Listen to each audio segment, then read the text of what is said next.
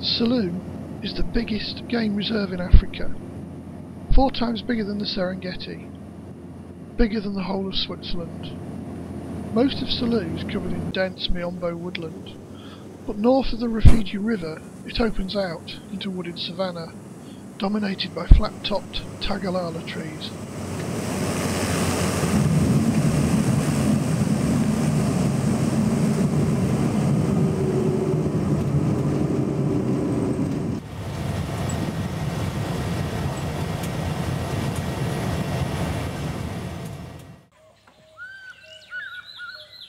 This is our tent in Selous on the first morning.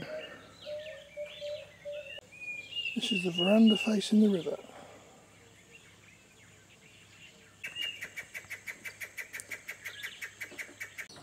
As well as massive crocs like this one in front of our tent, Selous contains huge numbers of other game. 160,000 buffalo, 60,000 elephant, 40,000 hippos in the river, 3,000 lions, the list goes on. The track to the breakfast tent. Coming up to the breakfast tent then. Swimming pool. Up to the...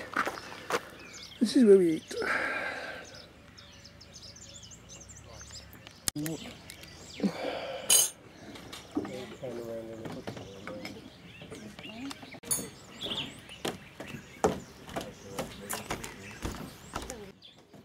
This is Billy Whiz, a golden palm weaver, also infamous as the local cornflake thief. Cheeky. If you look carefully you can see a giraffe standing just behind the Maasai. There we go, giant millipede. Used to call them Kenya trains. Oh, Chongololo. This is an African open-billed stork. And its bill has got that shape for getting snails and mussels out of the shells, which is what the only thing it eats. We are on the river, leaving the boat dock.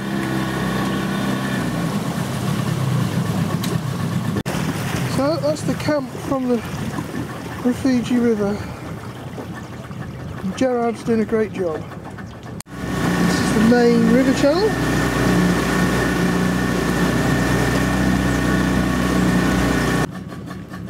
Here's my kukul again. How old do you think it is then? Teeny weeny baby crocodile. After rising in the mountains to the south and west of Selous, the Rufiji River flows through the heart of the park. The Rufiji Basin drains most of south and central Tanzania. The Ruaha River joins the Rufiji in the north of the park. Sometime after that, the river splits into a series of channels and swamps, and it's in this area that the Impala Camp is located.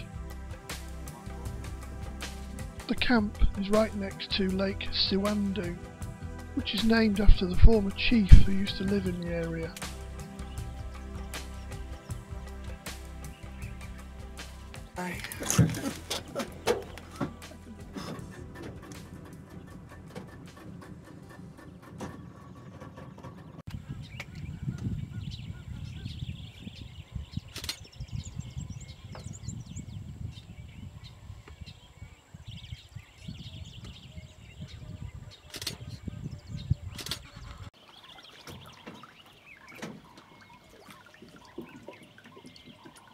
Sleeping.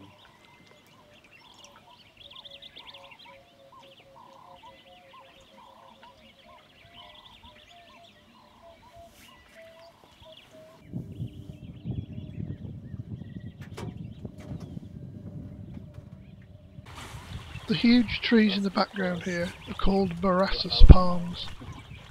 See how much depth of water there is in it? Yeah.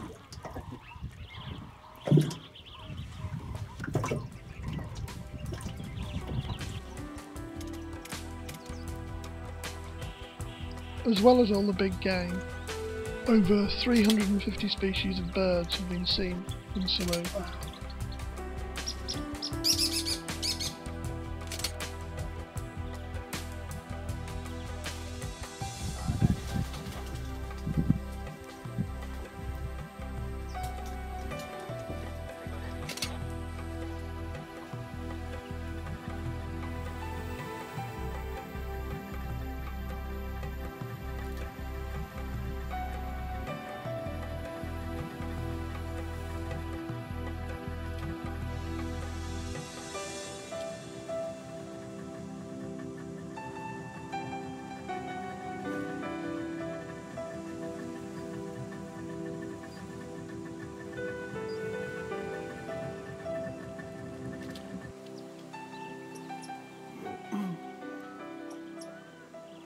Everything when I saw that fly.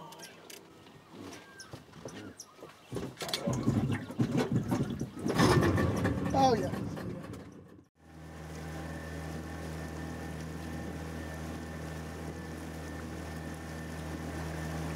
We were really quite lucky to surprise this bull elephant crossing the river, because they feel quite vulnerable and they don't normally attempt it if they think there's any people about.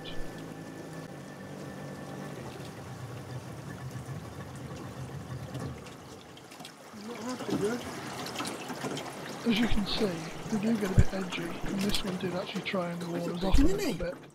But once he'd got onto dry land, he sort of settled himself down, and he was not bothered at all, and we actually got really quite close to him.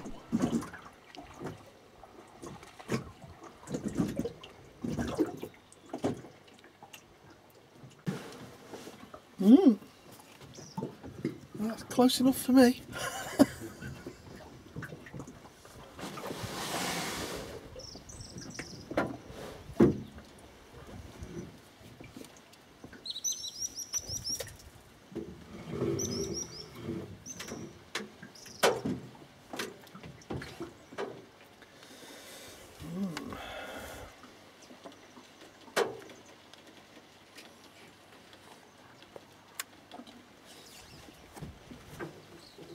Black and wing still.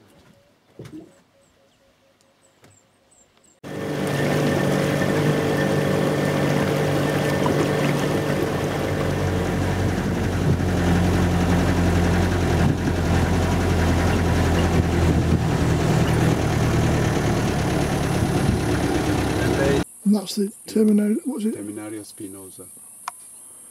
Hold on. Yeah.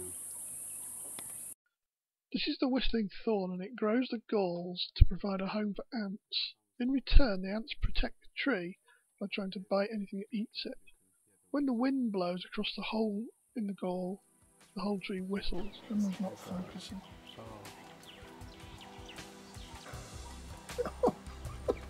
Hiding. I give up. It's the really high population of these animals that gives Selous its nickname, Giraffe Park. These, as we all know, are Maasai giraffe.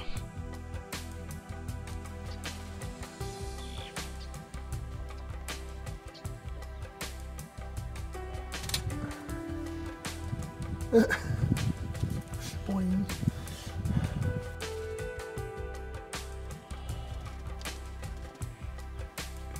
She's very good, honest. He's going to try again.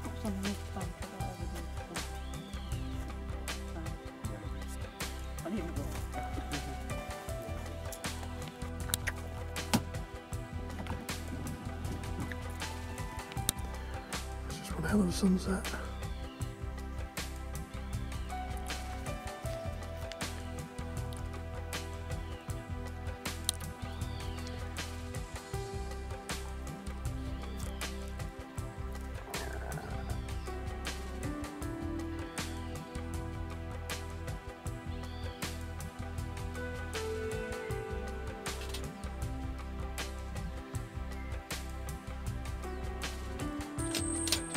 What did I find?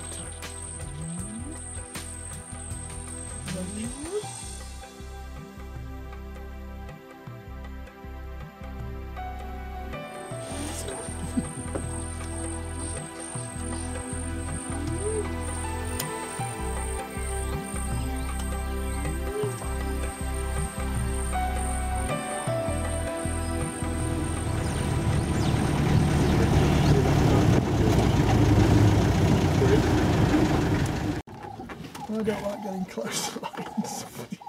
Oh, big horrible things. Go on, I'll have your picture.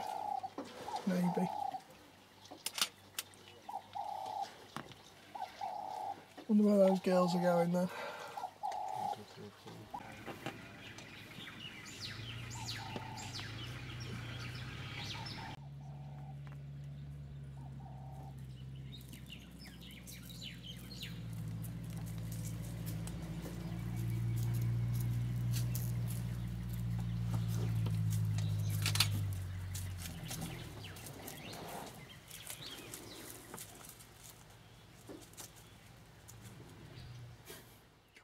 Well, when they walk, we call it Giraffe journey. Okay. When they walk. Yeah. Are they Liechtensteins or another one? Which sort? Pardon? Which sort of hartebeest? It's Are they Liechtensteins or are they Swains or? It was a bit of a trick question because you only find Liechtenstein's hartebeest in Selous anyway.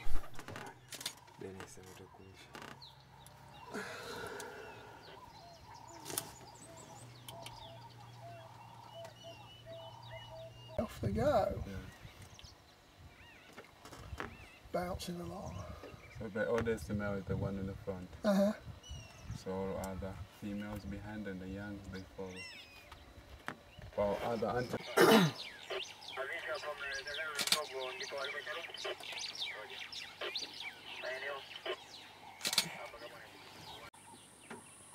These are blue wildebeeste or brindled gnu. They're the same sort that you find in the Serengeti that do the Great Migration every year. And these boys and girls have obviously got far more sense and are staying put. They generally like the more open, wooded areas of Selous. They wouldn't be found in the Miombo. Oh yeah. See the white colour on the back Uh-huh. when they fly. Yeah. They're nice when they're flying. Very graceful. Right, they're off.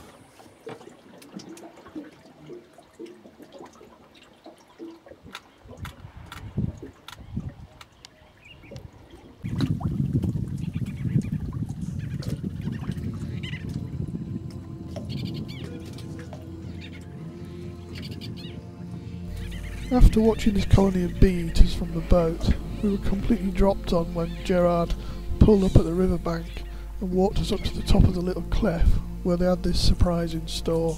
It was absolutely fantastic. Woo!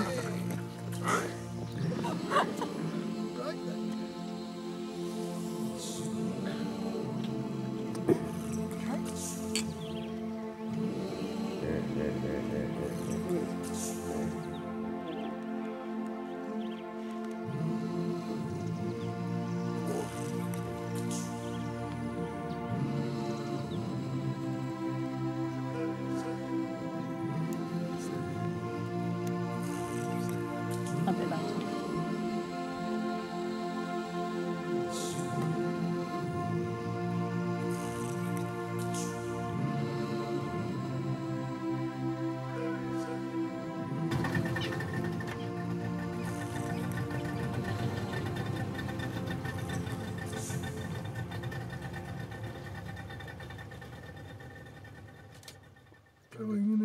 Another one of Hemingway's grey ghosts heading off into the bush.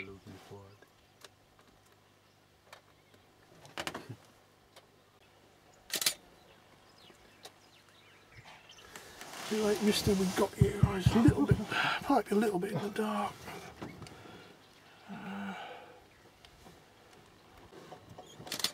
This is called an umbrella bird for obvious reasons, and he's trying to shade the water so he can see to catch the little fish.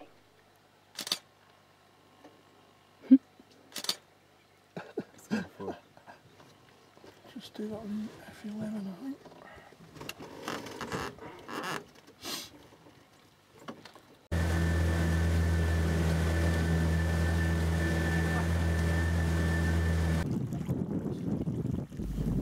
I'd always wanted to have a go at catching a tiger fish, so we moored up in the middle of the river one afternoon After a quick lecture on what to do if I caught a crocodile by mistake, I cast in. I managed to not get too distracted by the local hippo population. After a few minutes I had a bite, and I was into a smallish tigerfish that was giving me a half-decent fight. I decided that even if I land the fish, Gerard gets the job of taking it off the hook, because they've got a mouthful of razor-sharp little teeth.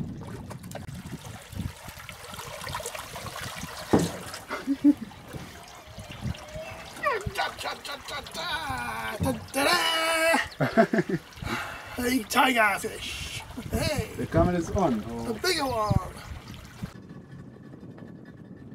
This is the biggest crocodile I've ever seen. It must be easily 12 or 13 feet long. Gerard said that he's seen them that size trying to take baby hippos.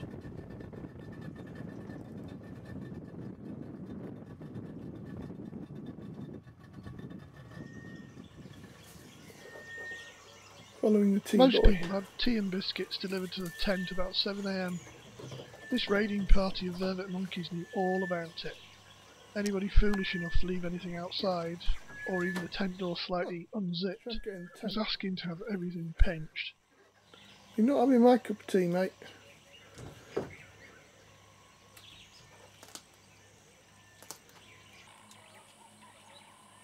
Oh, see the rough mangoes. Very long way. Oh, it's gone.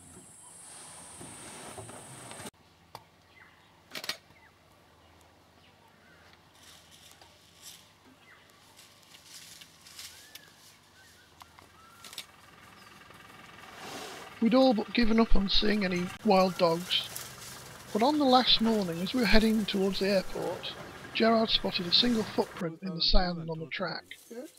So we headed off in that direction. First we passed some hyenas heading the same way, and we thought they might be looking for a free meal. Yeah. Then later on we saw some kudu and impala, Yeah. all checking out the same direction. So we headed eventually into a big thicket of bush, and we came across a pack of 5 wild dogs resting up. Yeah. Not nice. Not Unlike nice lions to and other carnivores, watch. in wild dog society, it's the females that have to leave the pack that they grew up in, find a mate, start the nucleus of a new pack somewhere else. Size for size, the painted dog has the hardest bite of any carnivore except for the Tasmanian devil. African wild dogs have a very strong coconutty doggy smell, and it's thought that they roll in the ground to try and disguise it before they go off hunting so that other game doesn't smell them coming. At the turn of the 20th century, there were thought to be about 500,000 wild dogs in Africa. Farmers shot them, trapped them, poisoned them mercilessly, almost to extinction. Now, there's thought to be somewhere between 3,500 and 5,000 in the whole of Africa. Up to 1,500 of those live in Selous. Selous is 56,000 square kilometres in size, so the chances of finding a pack at any one time are quite remote. Yeah. We were really lucky. So they know We were apparently the only people to find a pack in the last 3 weeks.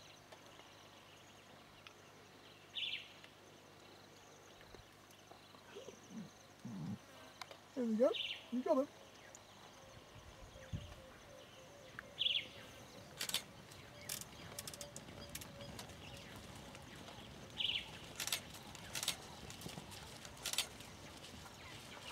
Wow.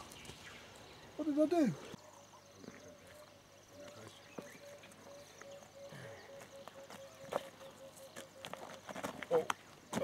Oh, mind his ankle.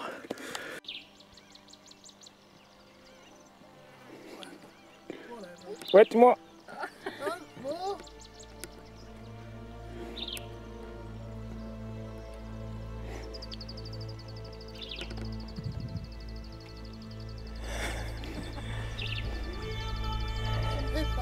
Yeah. This one? This one? Nice. This one. Yeah.